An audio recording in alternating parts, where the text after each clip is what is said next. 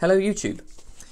Freedom of expression, a very important topic and one that seems to be increasingly controversial, so thought we should do a few videos on it. Now we can begin by making 2 points. First, I don't think any sensible person would be a total absolutist about freedom of speech. There have to be some limits on what people can say.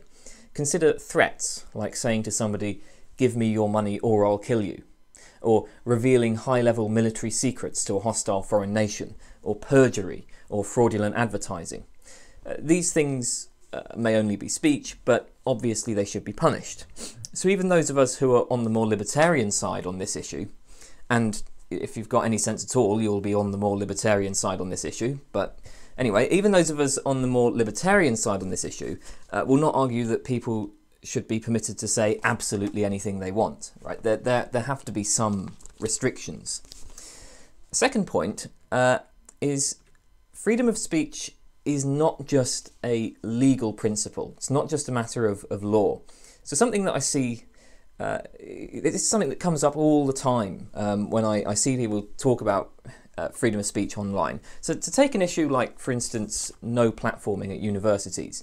This is where somebody is invited to speak at a university, but then a university organisation intervenes and tries to block them from speaking on the grounds that they hold unacceptable views. There was an infamous case a couple of years ago where Germaine Greer was due to speak at Cardiff University, but various people tried to get it cancelled on the grounds that she'd supposedly said some transphobic things before. And more recently, apparently Bristol University's student union has supported proposals to ban anybody they deem to be a trans exclusionary radical feminist. So again, any feminists with transphobic views are out. Or think about cases where somebody has said something controversial on Twitter or whatever and has ended up getting fired from their job. Think about these kinds of cases. What often happens when stories like this are reported is people will say, "This is a threat to freedom of speech," which is a perfectly reasonable comment. But then, of course, we will get the legion of morons who come along and insist that this has nothing to do with freedom of speech because freedom of speech is about the law, and, well, there's no law against what Germaine Greer said. Freedom of speech is freedom from legal punishment, right? Any organisation other than the government can do what they want. Universities aren't the government, so if a university does this no platforming thing, that's got nothing to do with freedom of speech. This is a facile argument, and it drives me crazy. First of all, it just reveals a complete ignorance of the historical debate. So as we'll discuss later in this video, if you go and read the classic arguments for freedom of speech, it's not just about the legal prohibition, right? The debate about freedom of speech has never just been about the legal principle. And if you put just a moment's thought into it, it's obvious why this is. Right? Imagine that you live in a very strongly Christian society. And imagine that because you have anti-Christian views or non-Christian views, you're denied a platform at university campuses. Imagine that when you do organise somewhere to express your defence of atheism, the space is invaded by protesters who keep screaming and shouting and blasting air horns so that nobody can hear your ideas. Imagine if you go online and express your objections to Christianity on Twitter, you get fired from your job. Maybe because of some mass protests boycotting the company until you're removed or whatever. I mean, in this kind of society, are you free to criticise Christianity? Well, obviously not in any sense that actually matters. Indeed, very often these kinds of social consequences can be even worse than the legal punishments. I imagine that many people would probably prefer to be prosecuted and fined a few £100s than to completely lose their jobs, for instance. But anyway, the point is this. What we're concerned about is control of speech, suppression of speech. And there are many forms of control. Prosecution, the penal system, that's just one method. So when we talk about freedom of speech, it's not just a legal matter. Now, this is not to say, for instance, that universities should be legally required to host Germaine Greer say. I mean, I think it's quite reasonable to say that universities should have the right to deny people a platform for any reason they want. But then it's perfectly fine for the rest of us to object to that, and to object to it on the grounds that it's a threat to freedom of speech, as a moral principle. Okay, so let's, with these preliminary points out the way, let's turn to the arguments. And in this video we're going to look at Mill's classic arguments for freedom of speech. Mill was very much on the libertarian side. He affirmed essentially unrestricted freedom to debate any subject, scientific, moral, philosophical, political, theological, whatever. And as we'll see, he does recognise some limits, but only in very narrow contexts. Now, Mill gives essentially 4 arguments, although he has a nice general summary of his position, which I think is worth quoting. So he says, summarising his position, "The peculiar evil of silencing the expression of an opinion is that it is robbing the human race, posterity as well as the existing generation, those who dissent from the opinion still more than those who hold it. If the opinion is right, they are deprived of the opportunity of exchanging error for truth. If wrong, they lose what is almost as great a benefit, the clearer perception and livelier impression of the truth produced by its collision with error."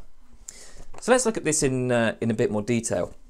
So Mill notes that for any opinion that somebody wants to censor, there are going to be 3 possibilities. It might be true, it might be partially true, or it might be false. And Miller's going to try to show that in all of these cases, we will be worse off for censoring the opinion. So Mill's first argument is, well, maybe the suppressed opinion is true.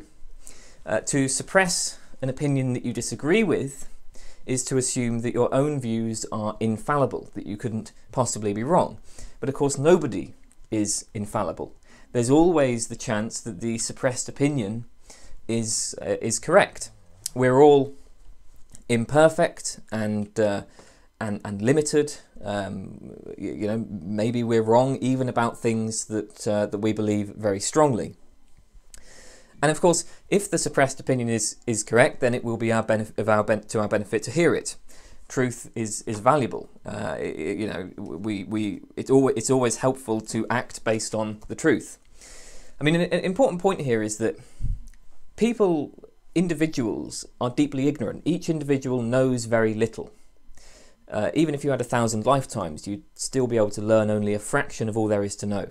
So we have to work together to find the truth.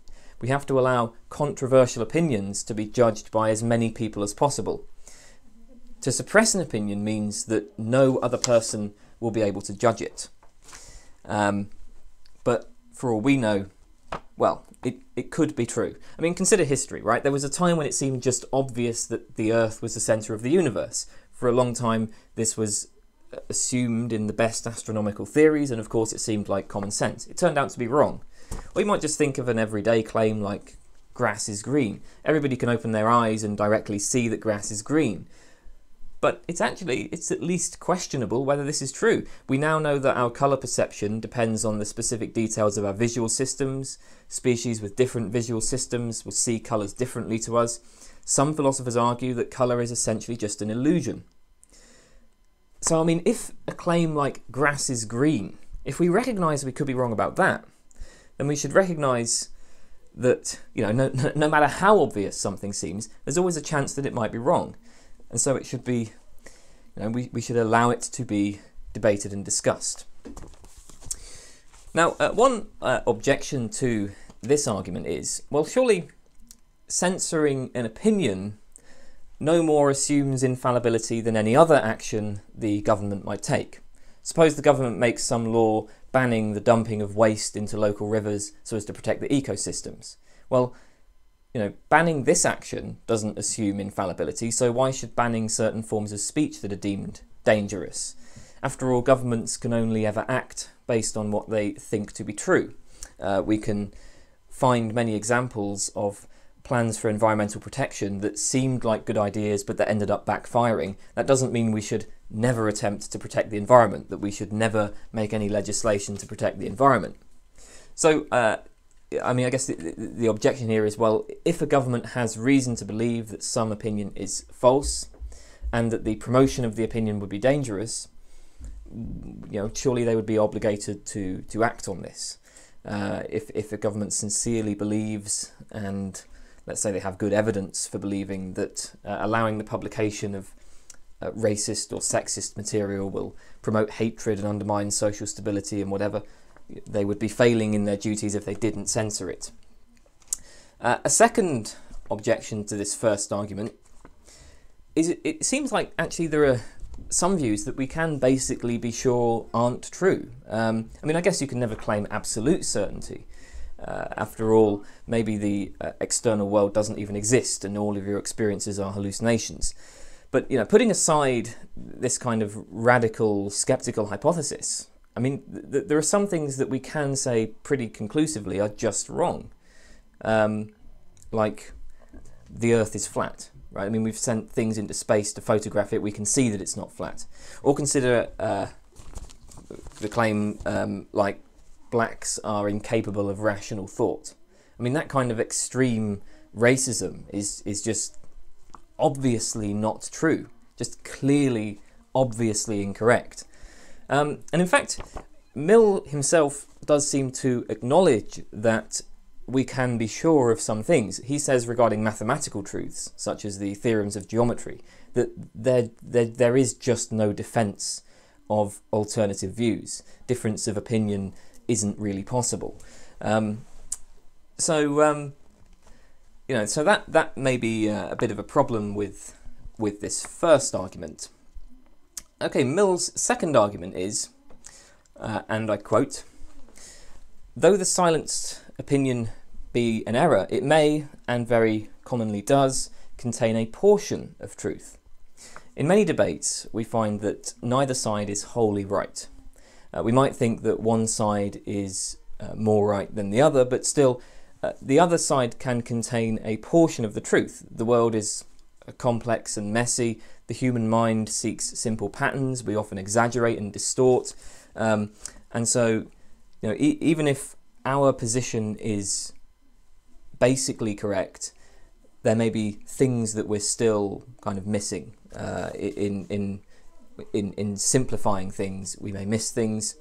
Mill gives the example that in most democracies, one party will emphasise tradition, order, stability, while the other emphasises progress and reform.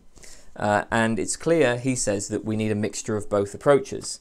Under pure conservatism, we would be in danger of stagnating and failing to respond to problems, whereas under pure progressivism, we would be in danger of throwing out traditions that that make our society good and that make it stable.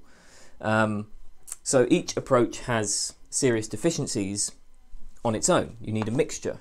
You need some people pushing for reform, some people being more conservative, and that's the best system.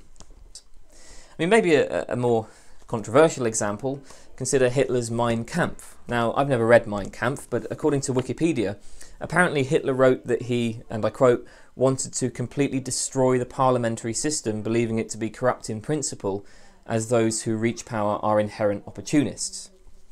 So, presumably most of the book is trash, but maybe Hitler had some perceptive criticisms of the parliamentary system. I mean, that's not to say that we would agree that Parliament should be overthrown, but like any political system, it does have its flaws. And maybe Hitler had interesting things to say on this point. Maybe some of his criticisms were on target. If you ban Mein Kampf, then you ban those grains of truth that are in Mein Kampf. So I think that the main objection to this argument is, well, it may be right that there's a grain of truth in what your opposition is saying, but then surely there will be many other means of uncovering those truths. So let's assume then that Mein Kampf does contain good criticisms of the parliamentary system. Well, surely other people, right, people who weren't promoting racism and anti-Semitism, could have made those criticisms as well. Indeed, I mean, people probably did make those criticisms, right? There's been a lot of political philosophy from many different points of view. I would guess that everything that's good in Mein Kampf, if there's anything good in it, has probably been said by other people. Any good criticism of the parliamentary system has probably been made by other political philosophers. So even if, so yeah, I mean, the opposition contains a grain of truth, but that doesn't mean you need to permit them to say anything they want in order to access those grains of truth. So that was Mill's second argument. Mill's third argument, and I think this is probably his most interesting one, is, okay, well, suppose that an opinion is false, right? Just completely false. And we're sure that it's completely false. Doesn't contain even a grain of truth. Mill says that we must still allow the opinion to be expressed because it's only by debating opposing views that we can properly understand the justification for our own views. So, debate is essential to the justification of one's own views. Mill says, and I quote, "Even if the received opinion be not only true but the whole truth, unless it is suffered to be and actually is vigorously and earnestly contested, it will, by most of those who receive it, be held in the manner of a prejudice, with little comprehension or feeling of its rational grounds." So, I mean, there's a difference between knowledge and mere true belief. I mean, there's nothing particularly special about having true beliefs. Anybody can have true beliefs because you can be right just by accident. You know, you could flip a coin to decide what your beliefs are, and 50% of the time you're going to land on true beliefs, right? Knowledge is what we aspire to. And this means true beliefs that are properly justified. Now, if you don't allow your beliefs to be challenged, if you don't think through the objections, they will become dogmas, right? Any view that goes unchallenged is going to be held on, it's just going to be held on like merely emotional rather than rational grounds. The justification for thinking that a belief is true is partially going to be that nobody has managed to refute it.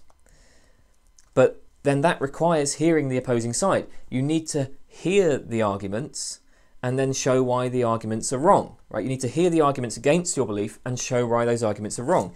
If you are unable to refute the arguments for the opposing opinion, if you don't even know what those arguments are, then you really have no good grounds at all for rejecting it. You should just be an agnostic. It's like the very fact that there are some people who promote the claim that the Earth is flat is what reminds us of the justification for thinking that it's spherical. Now, of course, in philosophy especially, we emphasise the importance of considering potential objections to our views. And so you might say, well, you can come up with arguments against your views yourself. But Mill says that's not really going to be sufficient, right? It's not enough to try coming up with potential objections yourself or to hear potential objections to your views from those who share your views. The strongest arguments against your views will be made by those people who earnestly believe that you are wrong. So you have to let those people speak. And I mean, more recently, we have good psychological evidence that Mill was right about this, and this comes from research on what's known as motivated reasoning. So there's this philosophical ideal of reasoning where you follow the argument wherever it leads. But in fact, even in the best of us, even in the best of circumstances, that rarely happens. More commonly, people have a preference for a particular position, and then they come up with reasons to favour it. Reasoning is motivated. It's guided by the conclusion you wish to draw. I think Jonathan Haidt had a nice analogy where he said that reasoning is more like a lawyer for a client, arguing for a client, rather than like a kind of purely objective, detached scientist evaluating the evidence in a purely objective way. Reasoning kind of has there's a conclusion that you want to draw, and then in reasoning, you're going to come up with reasons to accept that conclusion. And there's a lot of research about this, but just to name a couple of examples. Lord, Ross and Lepper, their article, Biased Assimilation and Attitude Polarization, they studied students with strong opinions about the death penalty, and they found that when presenting research evidence that supported both sides of the debate, the students would tend to fairly immediately accept evidence that supported their belief, while they were hypercritical of the opposing evidence. Right? So if a student is against the death penalty, and they're presented with evidence that the death penalty is an effective deterrent, they're hypercritical of it. They really work very, very hard to break down the study and find flaws in the study and so on. On the other hand, if they see a study that the death penalty is a really bad deterrent, then you just accept it. It's just like, oh, good, evidence for my belief. In the article Motivated Skepticism, Peter Ditto and David Lopez discuss experiments which show that when people are given health tests, they're much more likely to search for reasons to be skeptical of the tests if they've had bad results. And more generally, Ziva Kunda's article, The Case for Motivated Reasoning, discusses a number of similar studies if you're interested. So the point is, we don't evaluate evidence in an unbiased way. We are very good at coming up with arguments for our beliefs, but very bad at seeing the flaws. We reason our way to the conclusion that we desire to hold. So to get the best criticism of your view, to get the best challenge, you need somebody who really believes the opposing opinion. You need a real opponent. And furthermore, given that our biases affect our reasoning, I mean, it's clear that an individual person is going to struggle to reach the truth on their own. The best method we have for reaching the truth is to subject every opinion to severe criticism. This is the ideal of the method of peer review in science. If you're a professional scientist, then you'll be very intelligent, you will have had years of training, and you'll propose some theory, right? Write an article proposing some theory. And then you get a whole bunch of other brilliant minds who've had years of training on that issue to try to poke holes in your theory, to try to criticize it, to try to tear it apart. And then what do? Well, you go back and improve it. You fix the problems that they've found. Severe criticism is what drives knowledge forward, right? It's this battle between different ideas. Okay, you show the problems, and then the defenders of those ideas fix the problems, and they find problems in your view, and you fix the problems, and that's how knowledge is created. So, by silencing your opposition, you rob everybody, including yourself, of the ability to defend and justify your beliefs. It just becomes a mere prejudice. Mill offers a fourth argument, which is quite similar to the third. He says that if a doctrine is unchallenged, its very meaning will be lost. Not just the ability to defend it, not just the justification for the doctrine will be lost, but its very meaning. We will become unable to understand the doctrine. How does this doctrine require us to act? What does it imply about our other values and beliefs? We will become unable to understand it.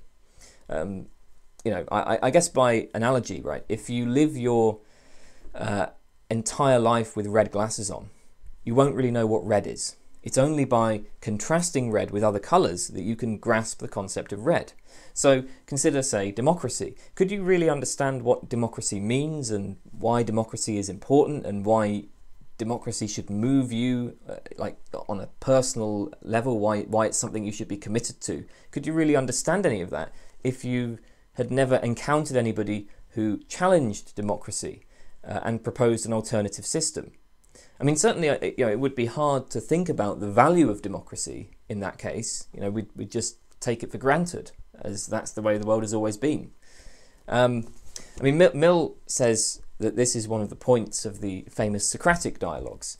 Socrates questioned the received opinion about things like knowledge and justice, and in doing so, he showed that people didn't really understand the doctrines they claimed to hold. They just parroted the popular slogans, but a little bit of critical analysis soon caught them up in contradictions. Now, one concern about the third and fourth arguments that Mill gives is there are many cases where opinions become universally accepted, or at least near universally accepted, without censorship. And this seems to be a good thing.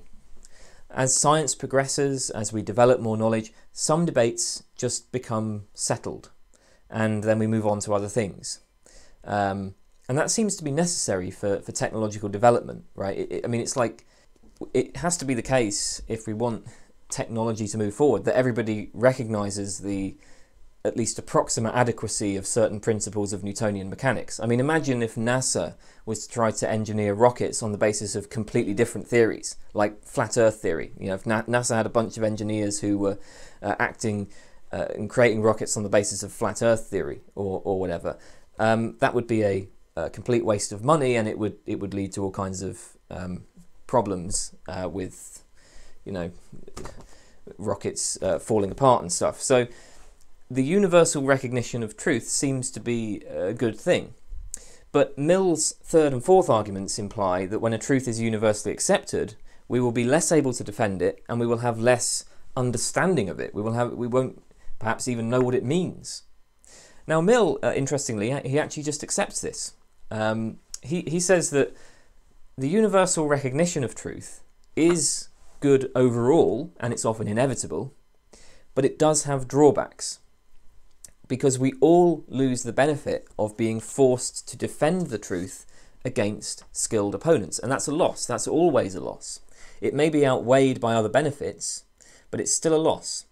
And so Mill suggests that we should try to mitigate this loss.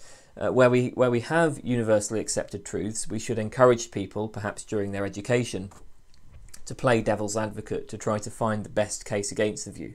You know, rather than just teaching the facts, educators should engage in debate and critique, you know, and perhaps show the reasons why, or at least show the best arguments against the currently accepted view. That will do something to offset the loss of genuine opponents, but that is always a loss, and that's outweighed by other benefits. But Mill, interestingly, just accepts that yes, this is something that we lose when a truth becomes universally recognised. So anyway, those were Mill's 4 classic arguments for freedom of speech. And I mean, the basic point of all of these arguments is the only way that we arrive at justified true beliefs is through vigorous debate. And, you know, of course, very often the topics that are the most controversial are among the most poorly understood. The controversial topics are exactly the ones that we need to be debating, often. The development of knowledge requires freedom of speech. Now, I'd also like to note, I mean, there's a 5th argument, I think, that Mill suggests in his discussion, although it's not sort of considered to be one of his classic arguments, but I think you can kind of see it hinted at in the text. So this is that silencing an opinion won't make it go away. It will just make people unwilling to express it. But the opinion will still influence them.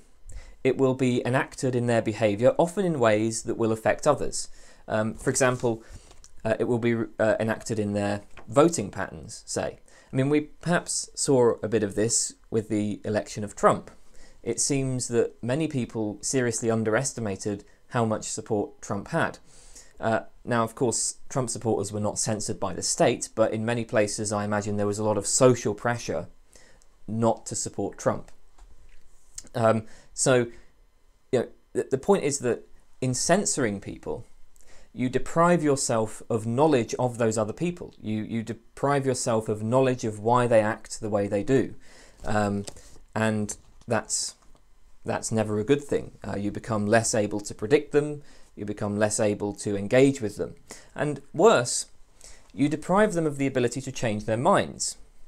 If their opinion is silenced, then there will be no serious debate about it. They will never be able to express their reasons for holding the opinion, and so nobody will be able to give them the best case against their opinion, right? They won't tell you why they hold the belief that they do, right?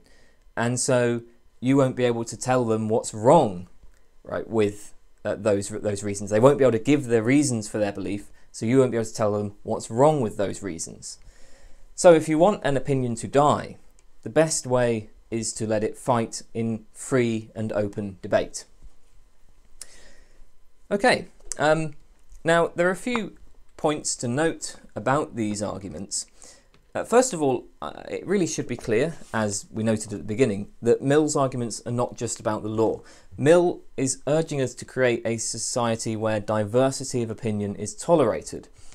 In fact, it's not just that we should tolerate unpopular views, it's not just that people should be allowed to express unpopular views, we should actively encourage the expression of unpopular views. So, using the law to censor people, that's bad, but using social pressure to silence people is bad as well. In fact, self-censorship, silencing yourself in order to keep other people happy, that's also bad. If you're silencing yourself, you're similarly depriving the human race. Freedom of speech for Mill is a general moral and social principle. You should always express your beliefs and your reasons for your beliefs, even if they're very unpopular, and you should encourage others to do the same. Second, Mill frames his arguments in terms of truth and falsehood. So Mill is just assuming here that truth is valuable, it's better to have true beliefs than false ones, which certainly seems reasonable. Even if we don't care about truth for its own sake, our projects are more likely to be successful when we act based on what's true. But arguably, some views are neither true nor false. Some philosophers, for instance, would argue that moral claims have no truth value. They might say that moral judgments are not really propositions, but just expressions of emotion or whatever. I think, however, we can easily restate Mill's arguments so as to apply to this kind of case. Consider a moral view such as sex before marriage should be prohibited. Well, I couldn't disagree with this more strongly, right? I completely reject this. Now let's suppose somebody proposes censoring this view. So they say that it should be illegal to express the view that sex before marriage should be prohibited. Well, regarding Mill's first argument, maybe sex before marriage actually does violate some other fundamental values of mine. I mean, maybe given my more basic moral values, I should think that sex before marriage should be prohibited, right? I mean, this is how moral arguments often proceed. We often try to show that our opponent's view is in conflict with their other values. I must recognise that I'm fallible, so I recognise there is a chance that my support of sex before marriage conflicts with deeper values I hold. Regarding Mill's second argument, well, even if I would never be persuaded that sex before marriage should be prohibited, maybe I could be persuaded that my own very liberal attitude is in conflict with the more fundamental values I hold. So the debate might show me that I should moderate my own position. Regarding the third and fourth arguments, well, as before, the idea is I can only justify my moral views, I can only properly understand my own moral views by letting them face challenges. If I never speak to somebody who is much more conservative about sex, then I'm not going to be able to defend or justify my own liberal attitude towards sex.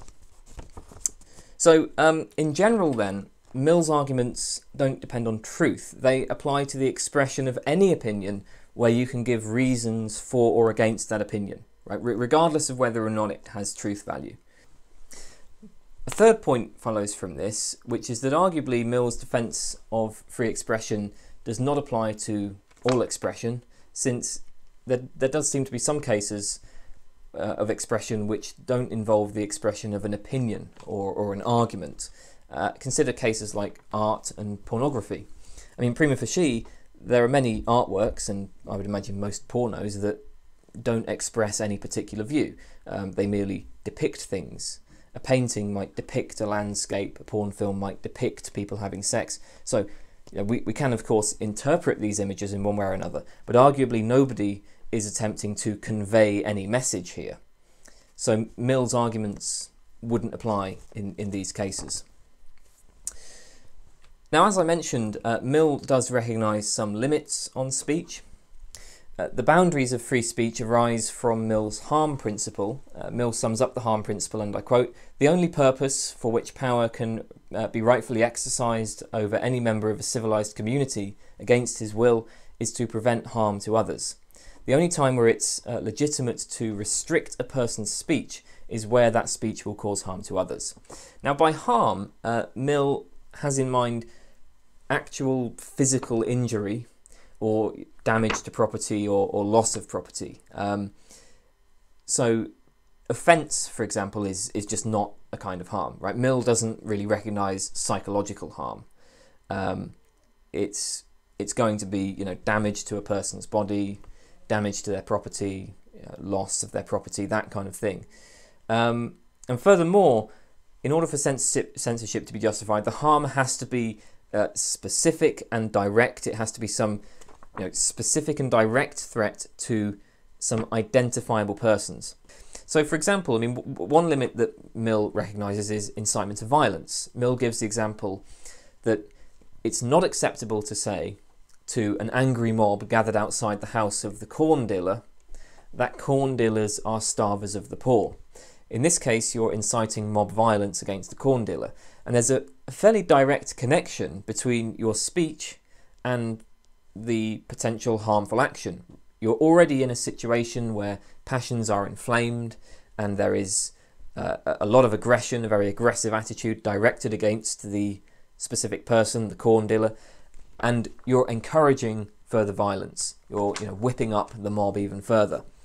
On the other hand, if you just print in a newspaper that corn dealers are starvers of the poor, well, that's perfectly fine, because there are many ways people might respond to that. They might form a mob, or they might boycott the corn dealers, or they might seek legal recourse, or they might not, they might just do nothing. And of course, when people are reading a newspaper, they're not likely to be in a rage.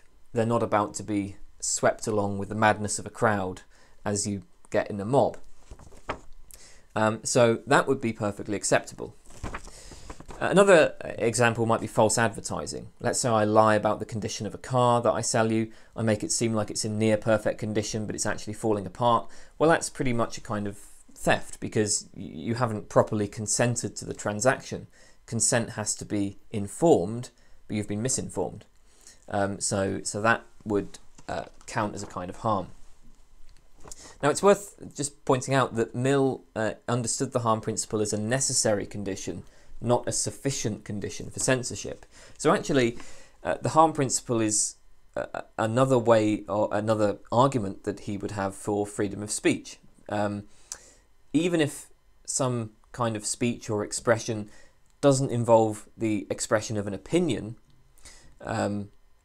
it can only be suppressed if it harms others. So with the case of art, for example, that perhaps doesn't express an opinion, well, it's still not okay to censor it because it doesn't harm others. Obviously, there's a lot to say about the harm principle. There's a lot of debate about whether this defines the boundaries of acceptable speech, and even if you do accept it, there's a lot of debate about what exactly constitutes harm and what kinds of harm make a legitimate basis for restricting speech. Anyway, we'll talk about this more in the next video, but I think that's all for now. So thank you for watching, and I will see you soon. Goodbye.